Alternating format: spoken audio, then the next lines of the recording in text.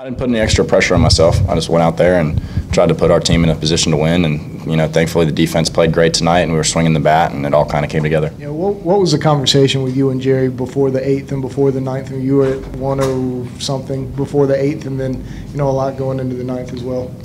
Thankfully, I had no idea what my pitch count was, so Coach just asked me if I felt fine, and I did. I didn't realize I threw that many pitches, but I certainly threw a lot of fastballs tonight. I think that probably played into it.